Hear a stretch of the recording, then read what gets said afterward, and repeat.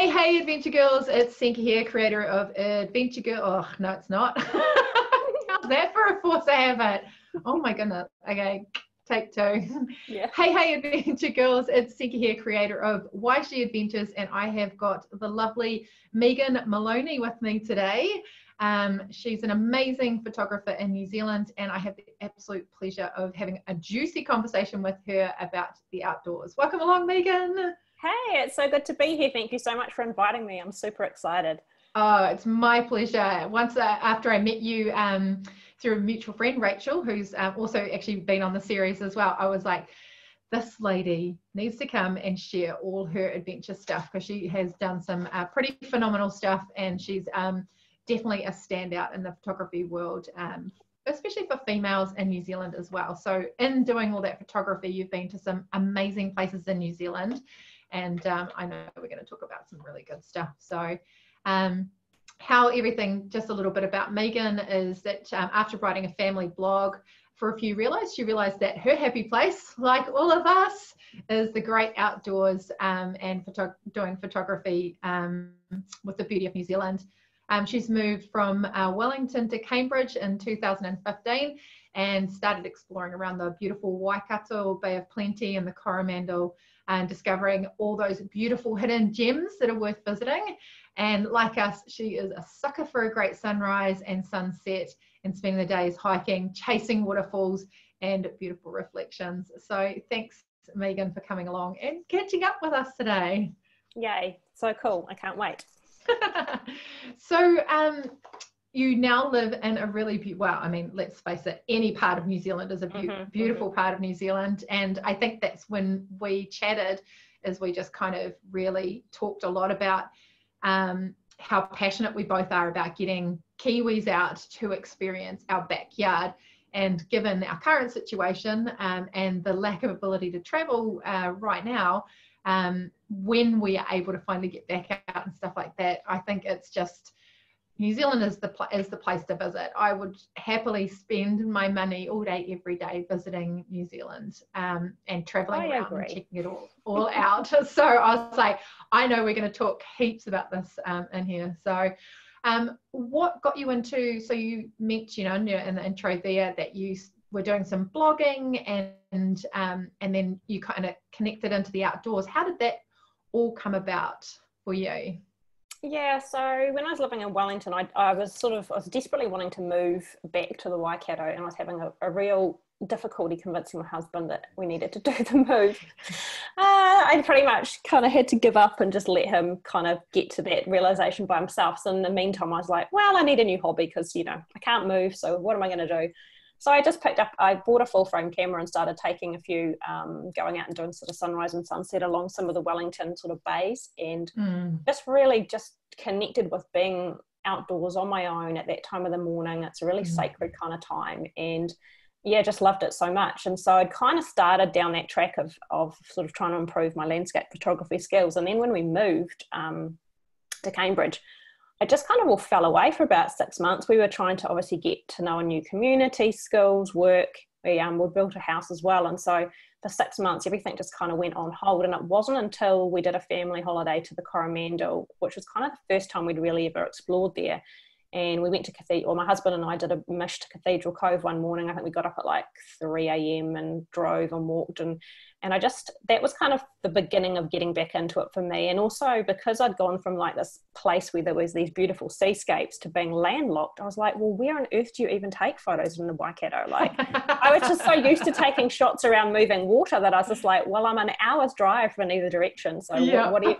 But once I started getting out and kind of just exploring a few places and doing little trips, because I think one of the beauties of the Waikato is it's actually so close to so many places. So you can do a mission to Rotorua, to Tauranga, to Waihi, to Raglan within like a day trip. So, suddenly all these places became really accessible. And then the more I explored, the more I found different places as well. And yeah, just kind of grew from there, really.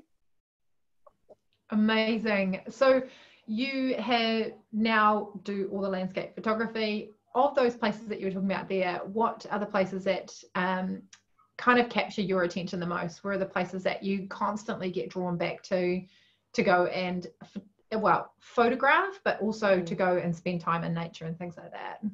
Well, around here, I'm a huge sucker for waterfalls. I don't know if it's just I don't know, they're just super relaxing. I could spend hours just listening to the sound of rushing water, and I think it does our spirits good somehow to be amongst that kind of environment. And there's like, I think I worked out there's something like 10 waterfalls within an hour's drive of where I live. So I am pretty spoiled for choice. And yeah, it's only probably been in the last couple of years that I've really kind of developed this massive passion for waterfalls, and I've written heaps of blogs on, you know, waterfalls in each region around New Zealand, the ones that are worth visiting, and you know, how to do good compositions there and stuff. But yeah, waterfalls are definitely a place that I could just visit over and over and over, because every time you go, you get different light, different conditions, different seasons. And even though you'd say, well, a waterfall is a waterfall, you know, it's water flowing and it's in a bush, but the lighting can be different, at the time of year can be different. It can make quite a big difference to sort of the, you know, your overall experience. In terms of other spots, I am a bit of a sucker for Cathedral Cove. I know it's quite touristy now, but if you go for sunrise, then you do get a pretty different experience than going middle of the day during the summer. I've been there when I've been like, there's only been 3 or 4 people on the beach, and it's quite a big area down there too, because there's actually 2 coves with the cave in the middle.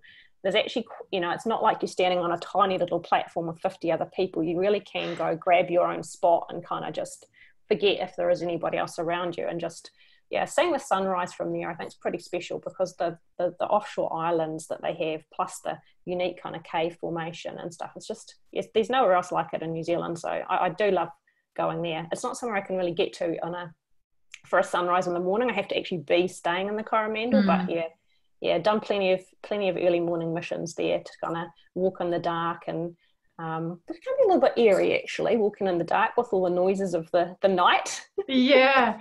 So what does it take then to get up and capture a sunrise photo? Because, you know, like we see so many amazing sunrises and all of that, but it's, you know, there's probably a bit of planning and all of that sort of stuff, especially if you're going somewhere that's maybe a little bit more remote.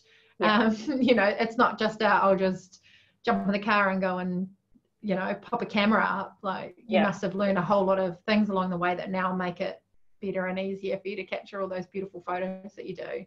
Yeah, totally. I mean, the doc website is awesome for giving you advice on like how long it's going to take to get there. Although I must say, I find it pretty hit and miss in terms of the duration.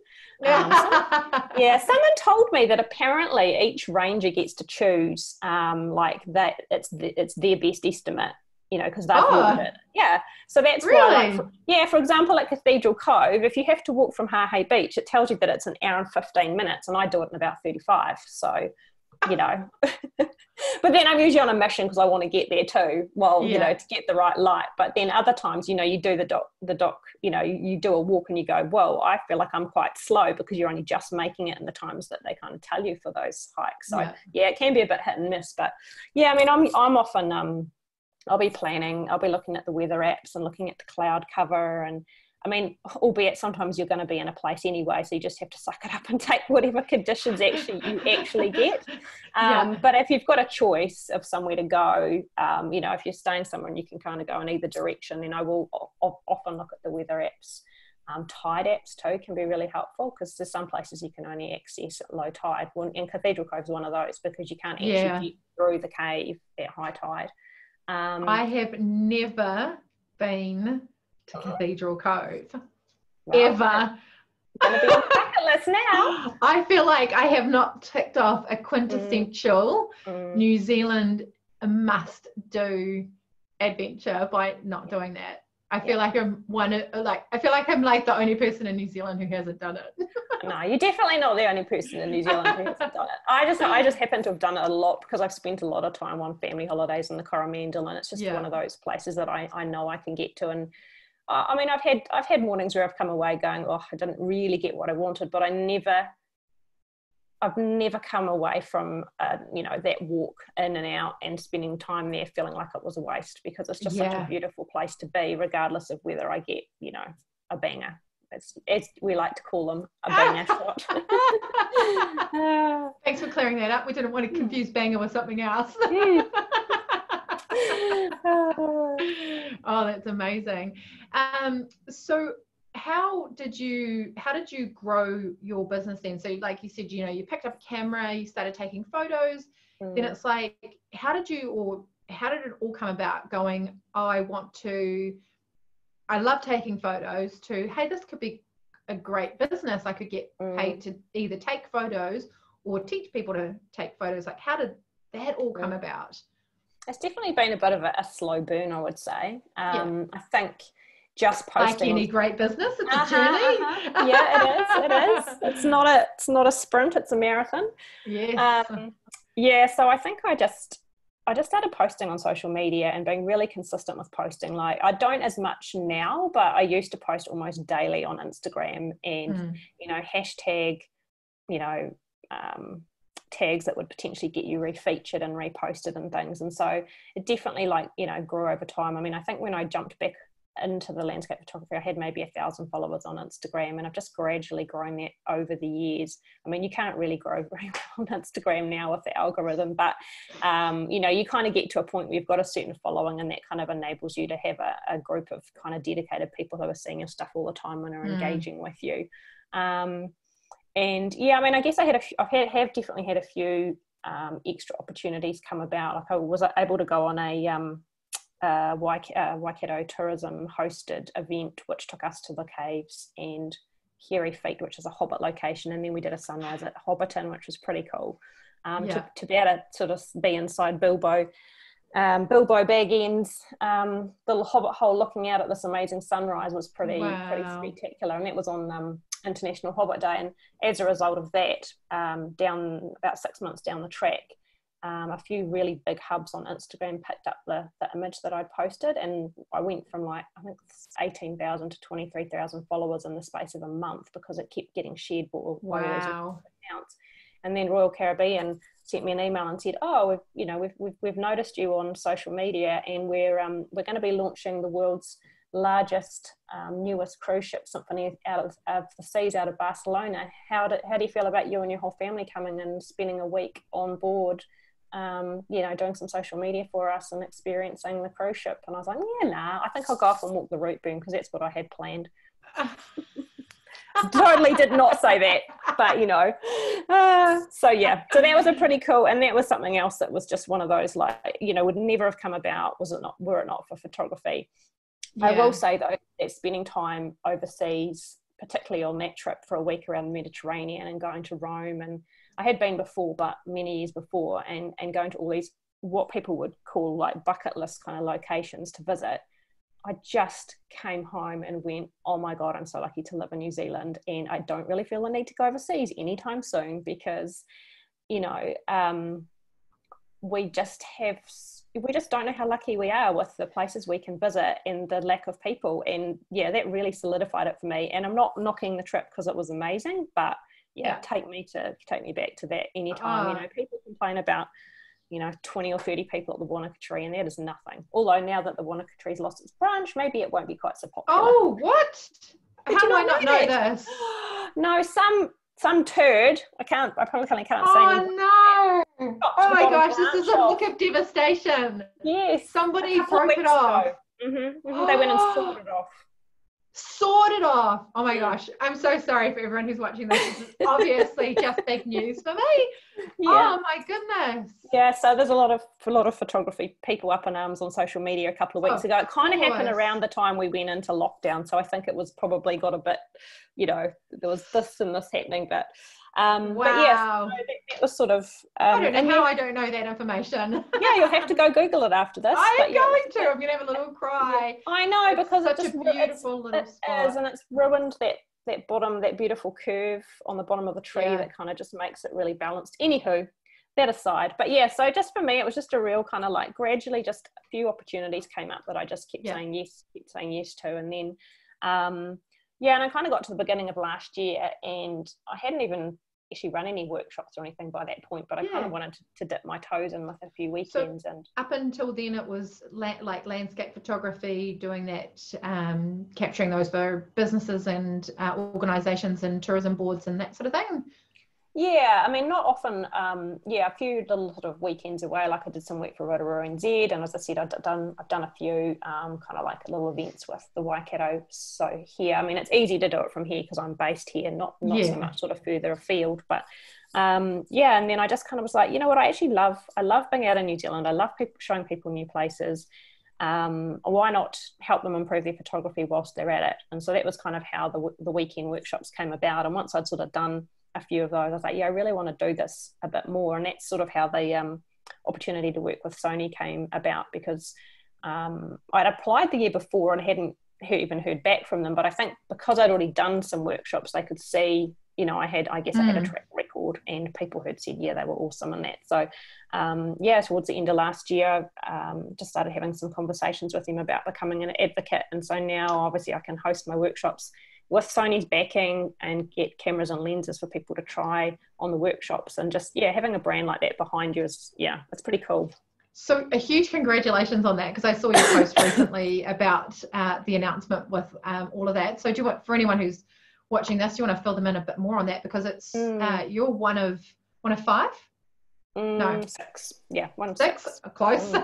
One of six, the only woman, and the only woman and the only Kiwi. So congratulations. That's Thank you. Unbelievable. That's obviously kudos to the skill you have for photography and the art that you do. So do you want to fill everyone in a bit more on that? Yeah.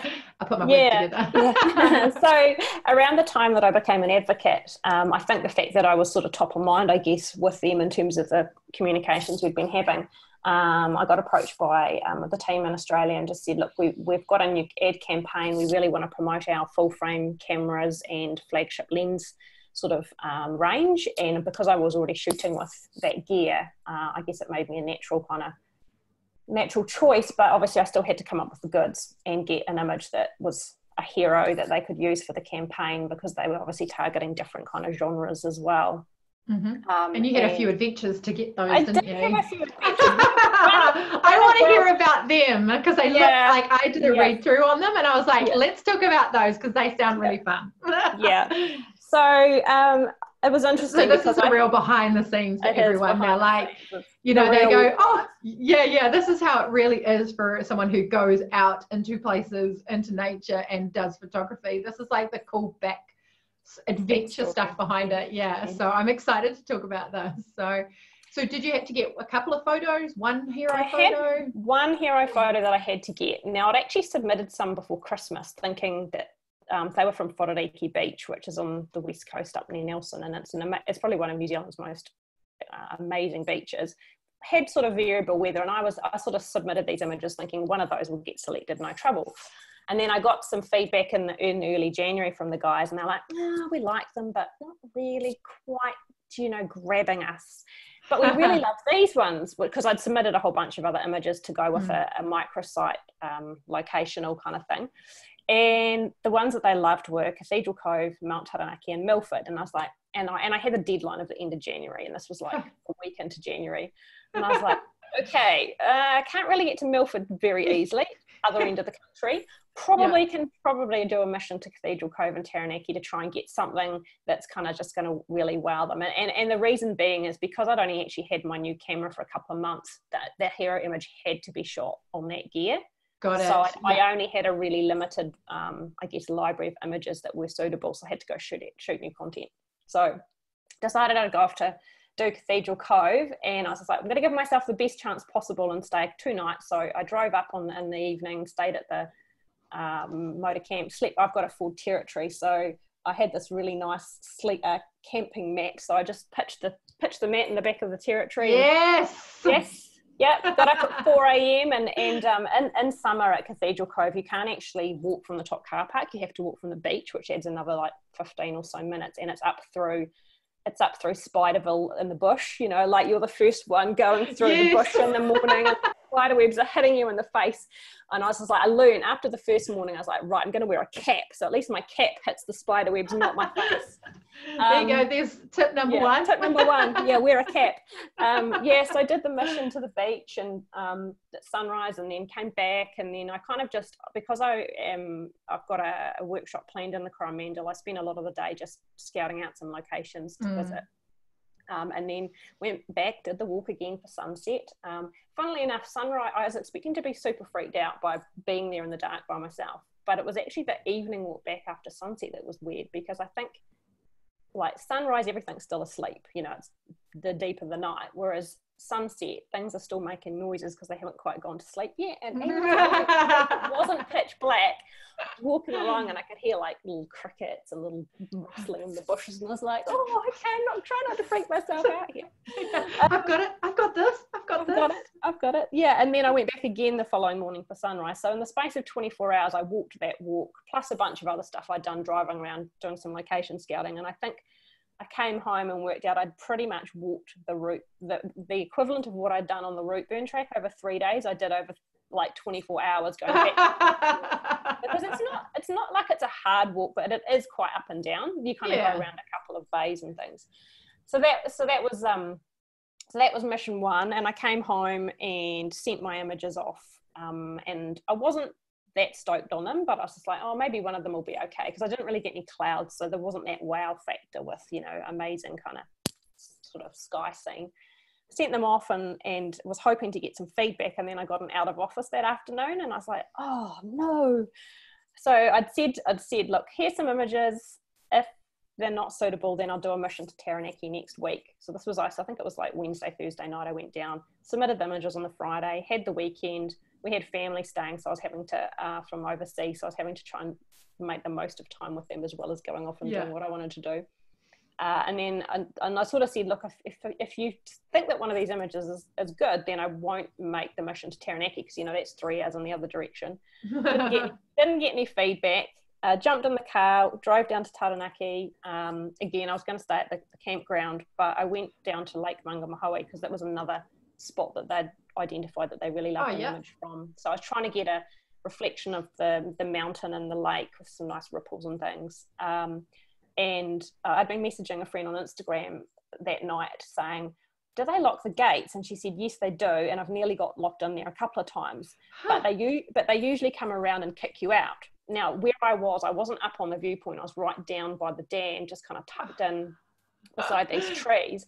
And, you know, that got darker and darker and darker. And I was just expecting at any point somebody's going to say, right, come on, you're out. And then nobody came. And then I saw I could see car lights disappearing off into the distance around dusk. And I thought, I wonder if that was the, you know, like the, I don't know, ranger or whoever shuts it up. So anyway, I got back to the car and I drove. So it's about 2 kilometres to get back to the main gate. Sure enough, I was locked in.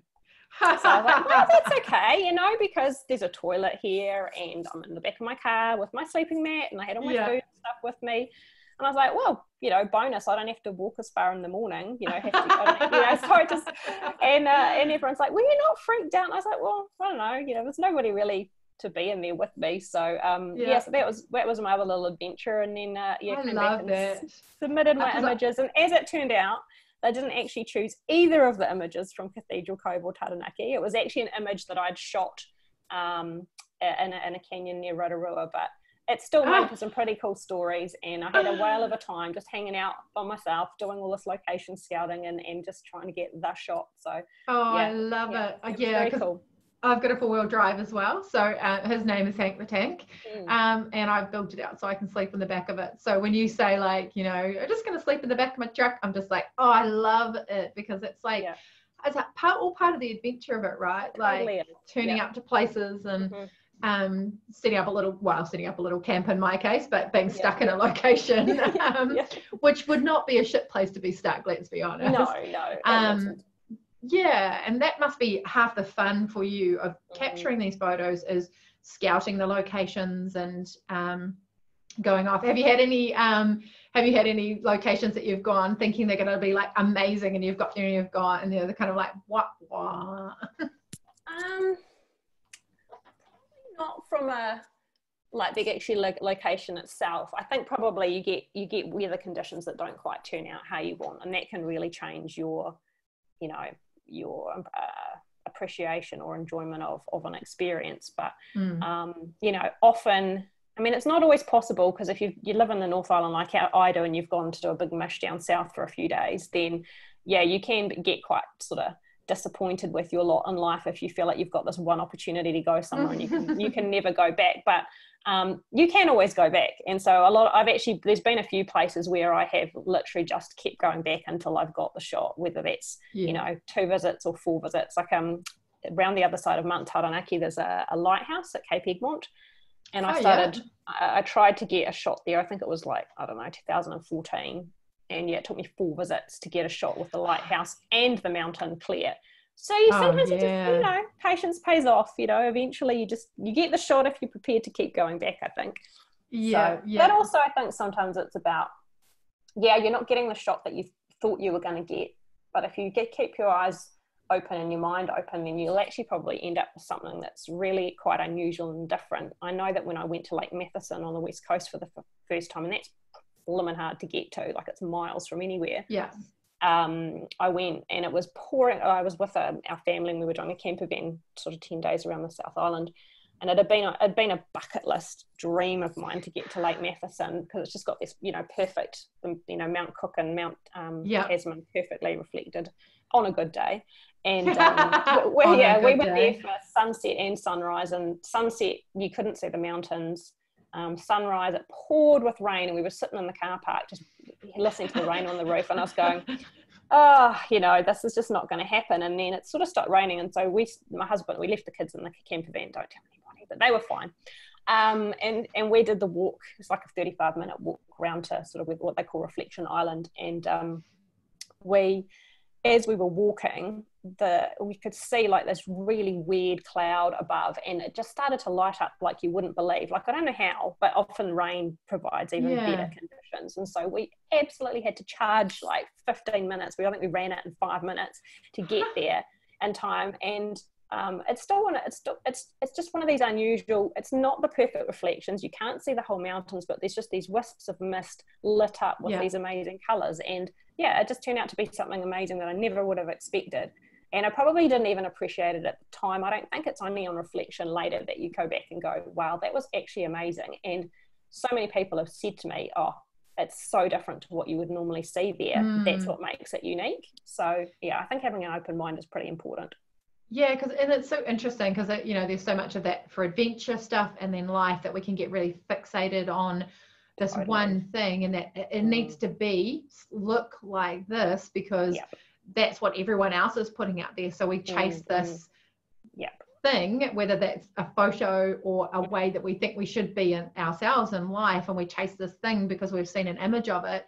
But the reality is that there's so much beauty and the uniqueness and the difference of the photo that you got, and the same with life and who we are and stuff like that. So it's just so many parallels to be able to draw into, you know, how we adventure and how we see that, because like there are all those bucket lists, like my list is large.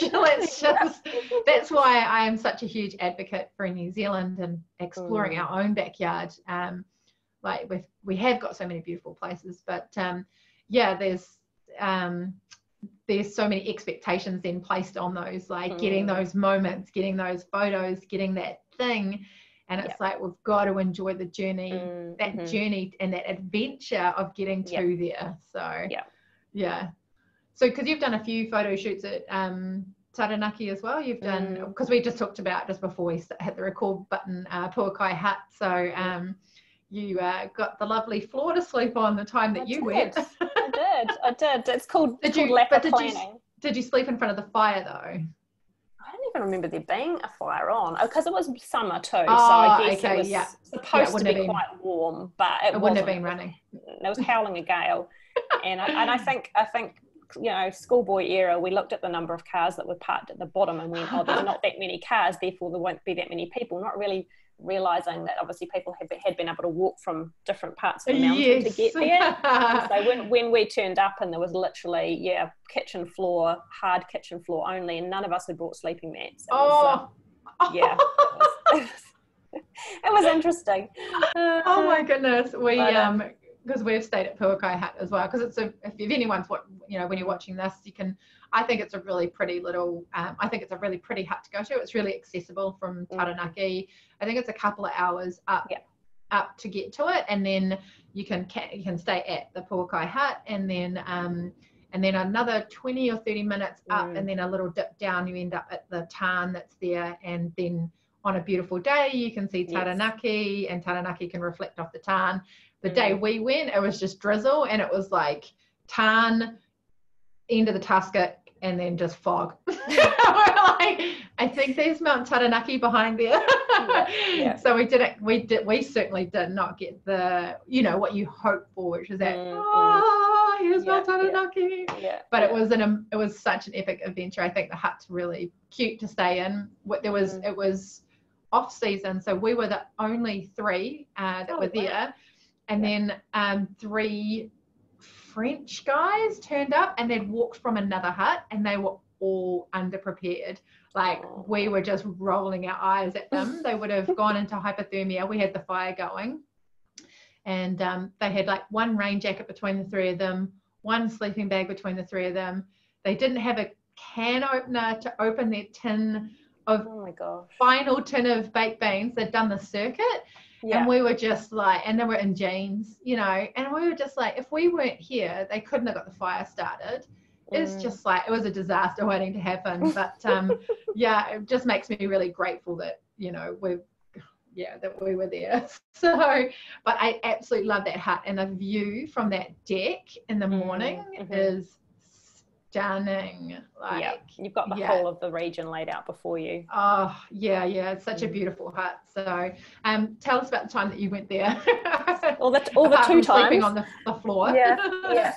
So the first time, we were obviously trying to get that shot that you've just described, and I think we left at like 10 p.m. on a Friday night and did the hike up and got there at midnight. And obviously once you're up there and there's no beds, what are you going to do? You're not going to turn around and walk back down again. So we just sucked it up and slept on the floor. And when we got up in the morning, the wind had calmed down because it was howling a gale. Went up to the sort of the tip of the highest point before you go down to the tarn, and there was this big inversion cloud layer between the Puakai range and Mount Taranaki. So we didn't end up going down to the tarn because there would have been no point. We'd have been like you were with the mist and everything else. But we did, however, find some little kind of, I guess, almost puddles, which could almost be described as tarns. You couldn't really get a reflection in them, but you could kind of, you got the sun sort of rising above the inversion cloud, which still looked pretty cool. And so, but it was one of those, okay, try again next time. And so pretty much a year to the day later, I went back with my friend, and pretty much the same experience.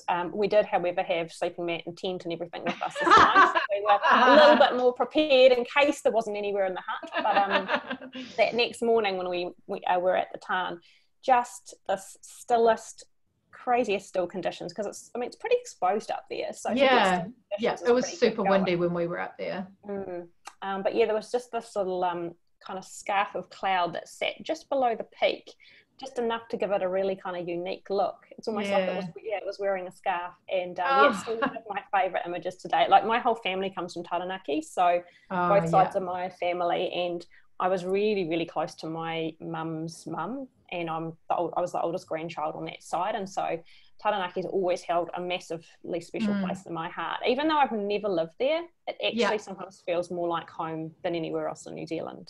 There is something about Taranaki. When I at 40 a couple of years ago sold 2/3 of my life and packed the rest away and traveled New Zealand for 5 months, staying in my truck and being a real tourist in my country, I was considering where I wanted to move to in New Zealand. And in my mind, I initially had Nelson, because I'd been there a couple of times. I had some key drivers. I wanted to be able to go out my house on my bike and be able to ride to mountain bike trails. So Nelson, tick. And Christchurch was sort of on the radar. But when I went to Taranaki, there was just something about it. And I stayed there for almost a week, which out of, traveling around is quite a long time to stay somewhere. there was just something that was really beautiful about being there. We did the Pōkai hut. I surfed in the West Coast, which was an experience. Which I'm a West Coast surf. Like when I surfed the West Coast, but that was just a whole different kettle of fish. It was just something there. But they've got a cool little mountain bike park there, which is actually, it's small, but it's really fun to play around on. And I don't know what it was, but Taranaki, there was just something really. There's a lot to pull you in there. So and it's interesting because it is so hard. It's so hard to get to. It's out on such a limb compared to the rest of the country that nobody goes to Taranaki by accident. You know? You don't drive. I'm just driving through Taranaki. I'll just go check out that and what it's like. You're going to Taranaki. I think you'll find that most people who have lived there or have, they might live overseas now.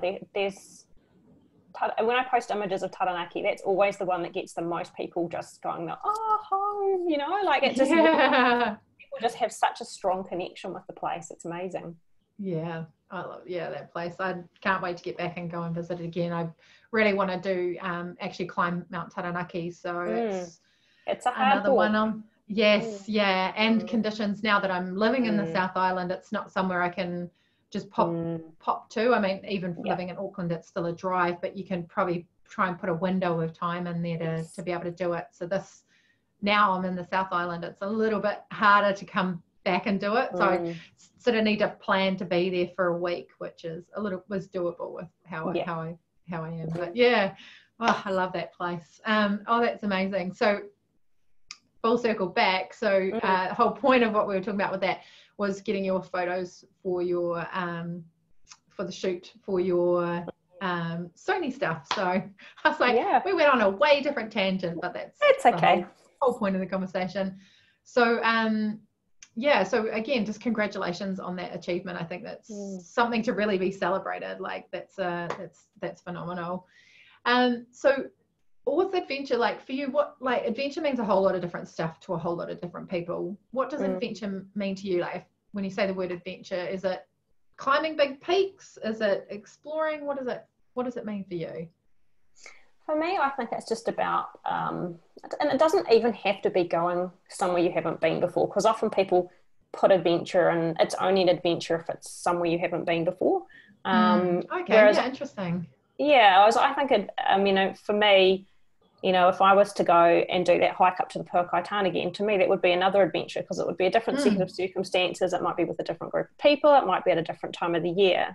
And I think that's why I was talking before about, even if I don't get the shot I want when I go out somewhere, I can't really think of any time, particularly if it's an overnight or if I've been on like a 5-day trip down south, that I've come away going, well, that was a waste of time, because the memories you make from those times, regardless of whether it's, finding a possum in the toilet at Moat Lake and locking yourself in with it, that's one of my enduring memories of my first ever camper van trip with my friend that I do a lot of these photography adventures I love that lake too. That's such a beautiful lake. But it was my gosh. And so for that trip, all I can think about is possums, because not only did I lock myself in the toilet with one, but we did a sunset hike into Hoka Lake at Mount Cook, and coming back, we must have seen 100 possums on the track, and they were just constantly jumping out at us and stuff. And so I just keep thinking about that trip as the possum trip, and then so everything, I think, anything that basically makes you come back and be able to talk about it in a way that's funny, or that you've kind of challenged yourself to do something different. I mean, last August when I went down with these the same friend and a friend, they'd both been to Lake. Have you done the Lake Marion walk in Fiordland? No, I haven't. I don't know how long it's going to be before it's back up and running, because the washed away in the flood. But so last August we were on a 5-day trip, and we started in the Catlins the day before, and we decided we were going to mish all the way to Milford Sound, and they'd had a lot of snow that week, and so it was touch and go whether we could get in or not. And we drove in and got in, and that was fine. And then we went to get out and had an amazing sunrise actually down at the foreshore there, with this beautiful mist and snow on Mitre Peak. And we had it in our heads that we were going to go do this walk at Lake Marion. And unknown to us, even though we had heavy rain that night, I think the heavy rain had fallen further up near Homer Tunnel as snow. So we picked up the camper van and went to leave, and we got to the chasm, which is sort of, it's only 10 minutes from where you kind of leave the camper van park there. And the road was closed, and we had not been paying any attention, because if we'd looked when we got back to the camper van park, there was actually a big sign that said road closed. So anyway, we went back and we too excited to get on your adventure. I know, right? We tried to get some advice as to how long it was going to be, and they kept saying, oh, it's only going to be half an hour, it'll only be an hour. So we went back and parked up on the queue at the chasm 4 hours later. Yeah. So our little daytime hike to Lake Marion turned into we're leaving at about 2. We've got 3 hours of daylight left. Should we still be doing, And I must admit, I was on the verge of let's not do this, because we are going to be walking back in the dark. We don't really know what the conditions are like. Luckily for me, both of the others had been before, albeit not in winter, but so they kind of knew what to expect. But as we were doing the walk in, I know that because I had when I did the root burn beginning of last year, I had a real dodgy knee, and so I'm always been quite oh, sorry, my cat is trying to jump up on me. You're right. We always have visitors. Yes. Oh, he's doing it again. Come on, if you're going to come up, come on. Come on, up. Just don't scratch. We have cats and kids always turning up. Yeah, this is the cat. Hello, fur baby. Is that a Mancoon? Yeah. Yeah, he's pretty cool. He's 17, so he's doing pretty good. It's huge. Life. Mancoons are massive. Yeah, I've got a friend with a Mancoon. I think he's a what do you call it? A gyps? No, I don't know how he became a Mancoon, because his mum was a farm cat in Shannon outside of Palmy, but his dad must have been somehow. Yeah. But anyway, so we were on this walk, and I actually was pretty grumpy. I'll just, no holds barred. I was super grumpy on the way in, because it's actually a pretty tough hike. And all I was envisaging was, I'm not very good on downhill. I have to really take it quite slowly and carefully. Had walking poles as well. And I was just going, okay, this is a really freaking hard walk, and I have to do this through mud and slush, because it was quite snowy up near the top. We had to basically hike through snow, maybe the last, I don't know, almost a kilometre or 500 meters. And so I was just envisaging coming back in the dark and being I was slow going up, so how are we going to do it coming back? And when we got to the lake, I pretty much said, that's it, I'm going back, because I knew what I had to come, and I was just like, I'm going to be here for hours trying to get myself back out of this. And they convinced me out of it, because they're like, we don't want you to go by yourself, you need to wait, we want to stay, we want to do sunset. And it turned into this most incredible sunset with this wispy high cloud that just kind of lit up, and the lake was completely still. There were avalanches falling, there was keas flying around. And when we walked back out, we were all quite slow, because we just had to take it really carefully, because there's only orange markers to get out as well, so it's not like you're following a super established track.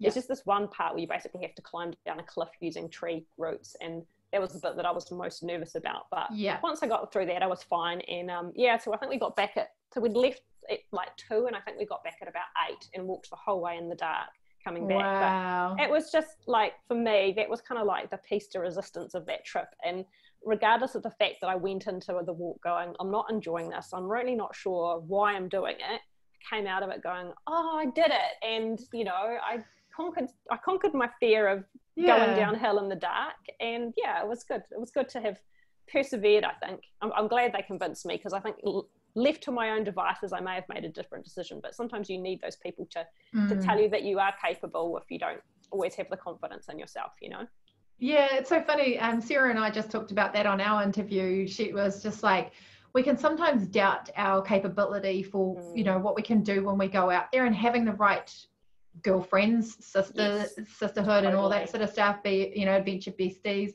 having the right people to go and do those adventures with, I think can truly make an adventure. And that's for me, that's why I love adventuring, full stop, with anybody. Anyone who wants to go, let's go, as long as you've got a good attitude, a positive attitude. And I understand we all go through challenges and get grumpy and stuff, but you can still be an optimistic person. But it's going with the right people on those kinds of trips can really help to get you to see what you're really capable of and stretch and kind of do the stuff that you're like, I don't know that I can, or I'm too afraid to do that. But going out with women as well, I always find that it's a really different, it's a whole different space. Like there's a little bit more nurturing, a little bit more, you know, a little bit more care, you know, and sometimes it's great going with the guys because they'll be very, like, you're doing it and you're like, yes, I am, okay. But you get the chance to kind of like just process, I think, a little bit more when you go out with women. There's a sense of being able to maybe be a little bit more vulnerable, and that sort of stuff. So yeah, I think going on adventures with women just makes it a massive difference. Yeah, I feel very fortunate that I've got this one photography friend that because we're quite similar in what we like to shoot. We both have similar family setups where we both have 2 boys. We have husbands who are super understanding of all of the adventures we want to go on. And so we kind of go off together and have all these, you know, like we've been on multiple trips together. And I think having somebody who's got that sort of same outlook on life, you know, loves the same things you do, man, it just makes it so much more enjoyable, because you just know that regardless of whether you get an amazing shot on a spot, you've actually just enjoyed the hangout, the chats, you know, the funny stories, you know, the shared hiccups and things. And for me that's just it's the coolest part of adventuring, is just having those. I mean, I do quite enjoy this, you know, the solo adventures I've done recently I've quite enjoyed, because it's just a bit of time where you don't often get that time to yourself. Especially being a mum and a business owner and all of that. Yeah, so that was really cool, and I actually enjoyed it more than I thought I would. But yeah, I do love the sharing adventures with others. I think is also, for me, it's about being able to come back and have those memories and those stories to tell and to say remember when. Yeah, I love it. Like I've got a handful of I call them my adventure besties, because it's like, you know they're gonna say yes if they're available. They're gonna say yes, and they're gonna go on that adventure with you, and then you know that you're just going to talk about whatever is going on in your lives, and you're just going to get a chance to almost sometimes debrief about life. And you know, they'll listen, and if you want advice, they'll give it to you. But it's in a way that it's like, because you're out in the world, you know, out in nature, just kind of tramping along and stuff like that, it never feels like it's like you're trying to solve the problems of the world. It's just like you just seem to have that space to be able to kind of percolate and perturbate on kind of things and sort of sound it out. And when you've got great adventure besties to go with, then you know, they're lend an ear and advice, and then you get to have the adventure along the way and all that kind of stuff. So yeah, just that whole thing, it's just addictive.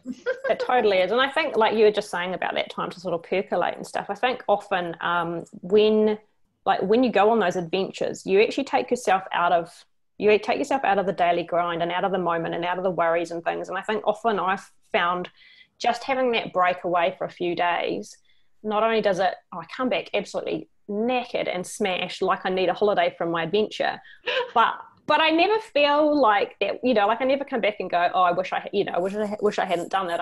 I love the fact that I come back like exhausted and so happy. But also I think, you know, taking yourself out of whatever, you're going to decapitate yourself, Kat. When you take yourself out of the worries and of the moment, I think there's just that extra perspective that you can get that you can't get when you're at home and you're in the thick of things, you know. And like I often, you know, there's been things that I've been dealing with going away in a trip like that, and it's almost like you come back and you've got better ideas about how you're going to cope with it, or you've decided it's actually not such a big deal after all, or you know, I don't know, I feel like that time away, actually you end up sometimes solving the problems of the world without really, that's not your intention for going, but you come back and that's a byproduct, you know. 100%. Yeah, I think it's that ability to have that step away from the dailiness of busyness and routine of life. And more often than not, you're seeing going somewhere new. But even if you're going down the same to walk a same track or something like that, no 2 days is ever the same because of the seasons and the weather and all of that sort of stuff. So I was talking to Sarah about it. It was like you can't be anywhere except present to that moment.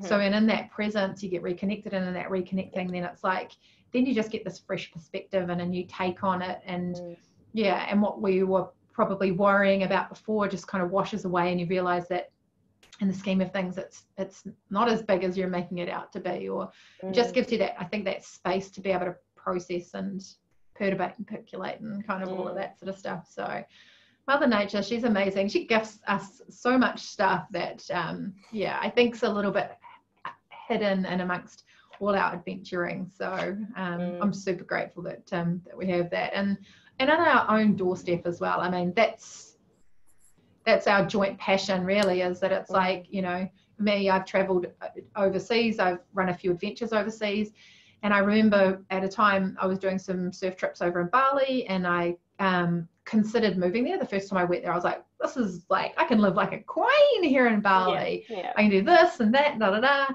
And then I remember landing back in New Zealand. The first place I went to was Muriwai Beach, because I was living out that way, and it was one of those beautiful days. It was clear, it was windy, but it was sunny, and I put my feet in the ocean, and I just remember going, I will, like, why would I leave this country? I was like, no. I was like, there is so much to see around New Zealand that, you know, I will never scratch the surface in my lifetime of the places to explore, and I have every intention of trying to get to as many places as I can and seeing as much of this beautiful country as possible. So yeah, we are so lucky. And I think I don't know, like, I think the current situation, I hope that with the fact that I think travel is going to be a little bit restricted for a while, I feel like there's so many opportunities for Kiwis to reconnect with their own country if they so choose. I mean, there'll be people who inevitably maybe don't have the money to travel anymore, but look, you don't have to travel far. You don't have, you don't have to go.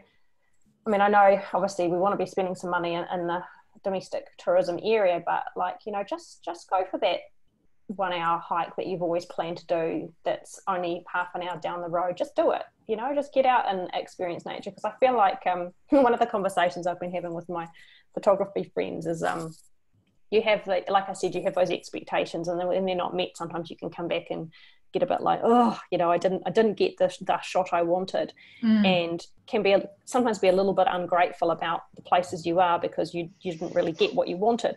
I feel like we're all going to be a lot more grateful about just being able to travel when all this is over. So yeah, that can't be a bad thing. Like, rather than going, oh, you know, we did our 5-day trip and we maybe only got 10 bangers, you know, actually going, wow, we were able to travel for 5 days around New Zealand. How cool was that? Yeah. Perspective. Yeah. Snap. Yeah. I think everyone's going to come out of this whole lockdown with a different perspective and a new appreciation. And I really hope that through this, the domestic market will really thrive, and that we will really consider, you know, checking out what we've got in our own backyards, be it close or over North Island, South Island, and all that sort of stuff.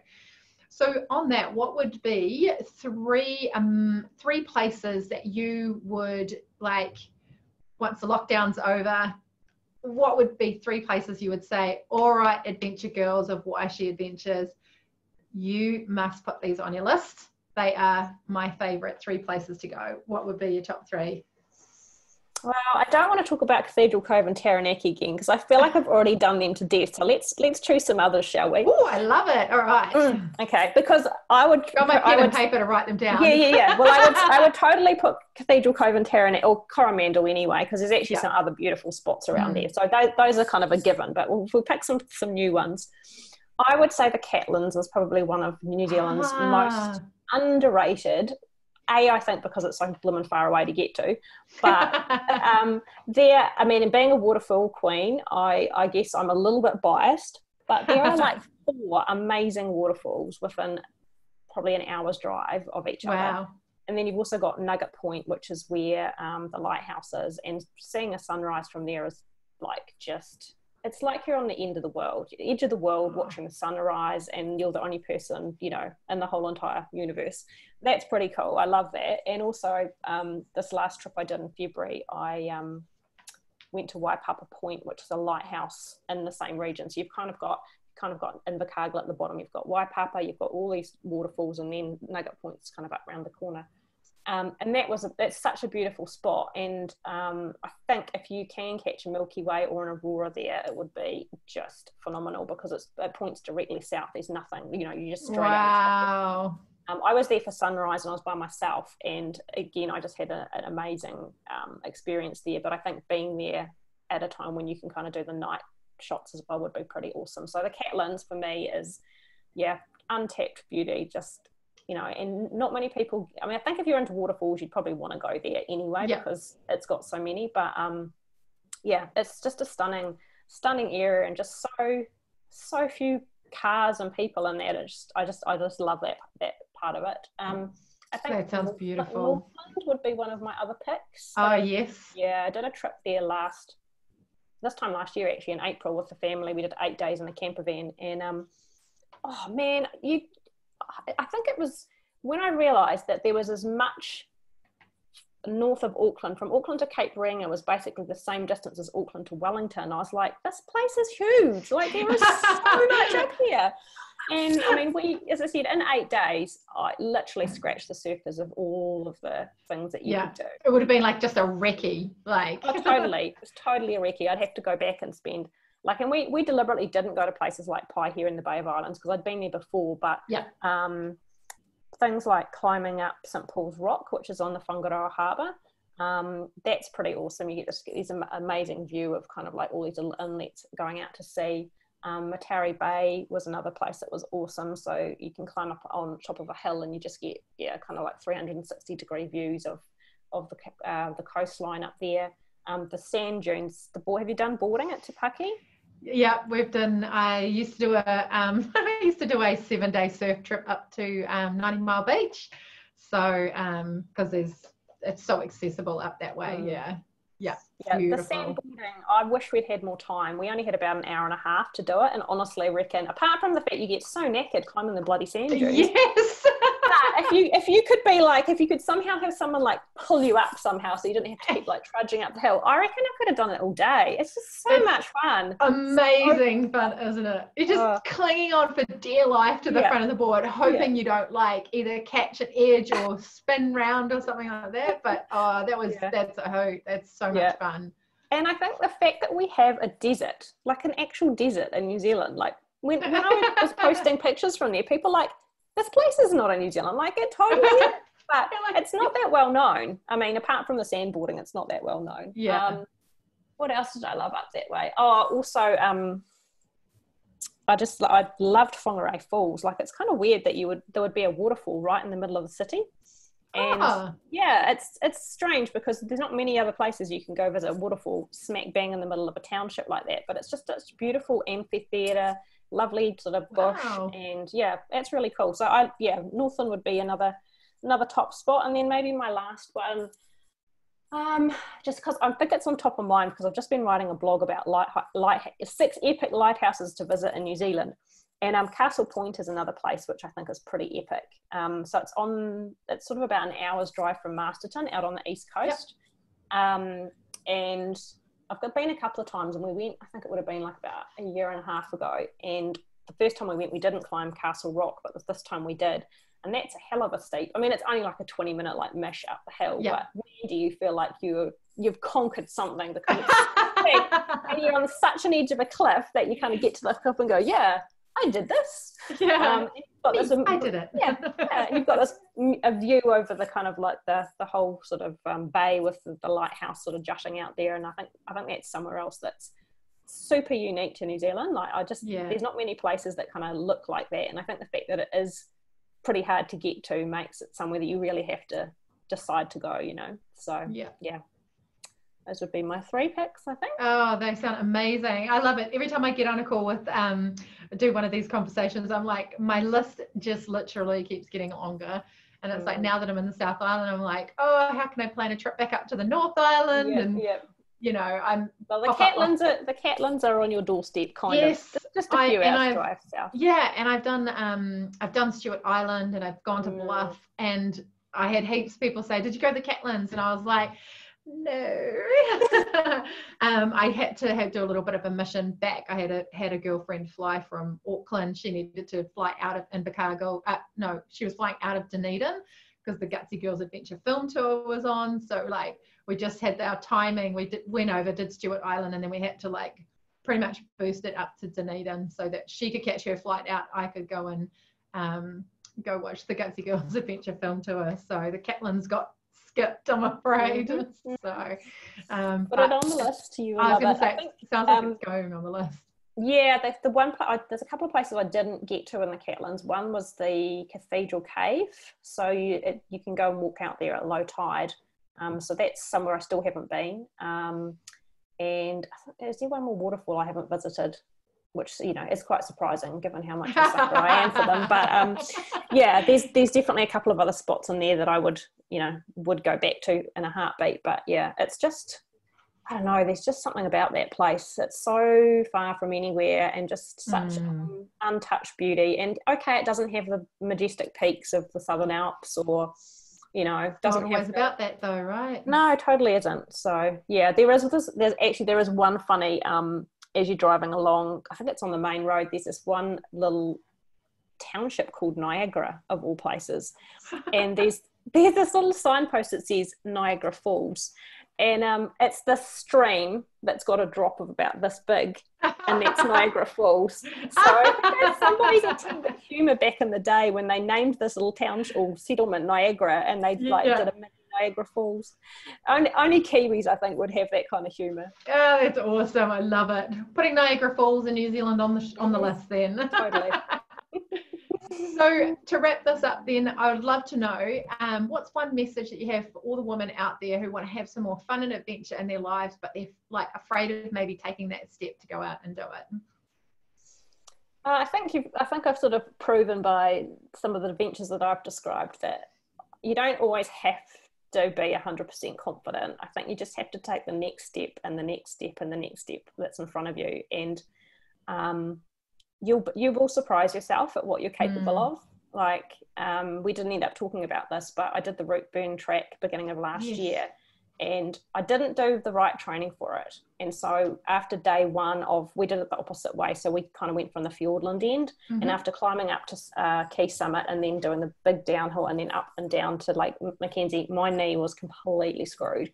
And I got to the hut at the end of that first day, and I was just like, I've got another 20 Ks. I actually don't know how I'm going to do this because I was in such pain.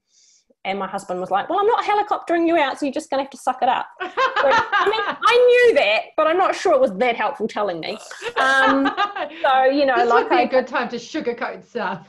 Yeah, and say, that's fine, I'll piggyback you if I need to. But, we both were carrying heavy packs. So, but you know what, it was literally just one step in front of the other. I think there was 70,000 steps in total I did on my step counter, and 50,000 of those hurt like buggery. But you're actually capable of more than you think you are. And so I think not going in with a limiting belief that you can't do something, rather going, I'm not sure if I can, but I'm going to give it a go anyway, because what's the worst that can happen, right? And I think most of the time, because we are capable of more than we think we are, you will surprise yourself, and you will actually come out, having gone, shit, yeah, I just did something that I didn't think I was capable of. And yeah, I think the more you do that, the more your confidence grows, and then the world's your oyster. Preach it, sister.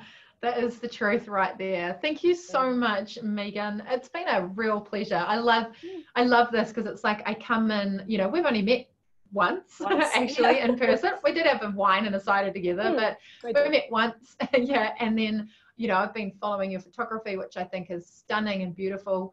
And then, I always ask anyone who I'm interviewing to send some basic information through so we can have some talking points. But then what actually unfolds from all those talking points is so much more, and that's the real depth and breadth of a person. And it's just been a real pleasure to get to know you in a way that's been really fantastic. I love your philosophy on life, and that advice for women out there is pretty much bang on. And what YShe Adventure stands for is, we're all about getting, inspiring women to get out and do more cool shit in New Zealand. And we don't have to be conquering big mountains in order to be doing that. It's just challenging ourselves, trusting ourselves, and getting out there and just giving shit a go. So That's Totally. been a pleasure. So you've written some really cool blogs, it sounds like. If people want to get in touch, check out your photography, find out those blogs, because I'm already like gagging to know about the waterfalls, because I love a good destination hike. So I like to have a peak to get to or a waterfall to get to that kind of rounds out an adventure for me. So if they want to get in touch, what's the best website that they can reach you on? So yeah, just on my Meghan Malone photography website, so it's just meghanmaloneyphotography.co.nz. You also can find me on Instagram, again just under /Meghan Malone photography. I want to do more blogs, but hey, finding the time sometimes is just a bit of a mish. But yeah, as I said, I made an effort over the weekend to write one about epic lighthouses that you can visit. And I've got, as I said, I've got a waterfall series of pretty much like waterfalls in Northland, you know, around Coromandel, Rotorua, Catlins, Fiordland. So I've kind of put them into different regions and kind of rated them all, how long it takes to get there, how good the photography opportunities are, what the overall experience is like, just because I think people often want to know before they go, you know, like, what am I out for, you know? Yeah. Oh, well, once you have those all done, we're obviously real happy to share them out to our ladies, because I'm already gagging to get my hands on them. So I'm sure that there's others out there as well. So we'll put with this video the link to be able to get in touch with Meghan for any of that sort of stuff. And hopefully soon her workshops will be back up and running. So if you're an aspiring photographer, then you can jump on any of Meghan's workshops as well. So it has been an absolute pleasure. So likewise. So here's to getting more ladies out doing some cool shit. Absolutely. Go get it, girls. Awesome. Thanks, Meghan. All right. Take care, hun.